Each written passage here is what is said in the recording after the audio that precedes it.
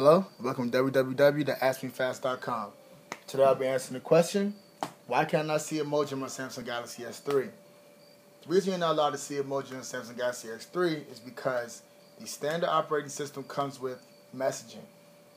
The application messaging does not allow you to fully, I can't say it won't allow you to send it because I can't actually send emoji if you download the keyboard, but on the stock Samsung Galaxy S3 you will not be able to send or receive them.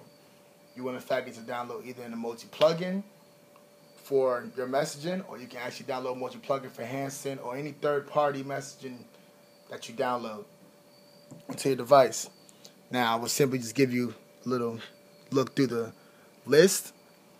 This is actually the emoji keyboard that you can actually get. It's the Go SMS plugin, but you have to download Go SMS Pro or Go SMS in order to see emoji. It's also the Hansen emoji plugin, which will allow you to use Hansen, which is another third-party application for messaging that will allow you to see emoji. And there are other types.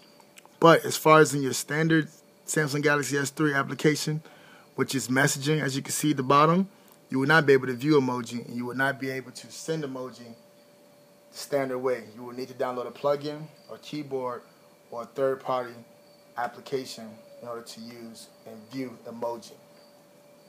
Thank you for watching. For more questions, please visit www.askmefast.com.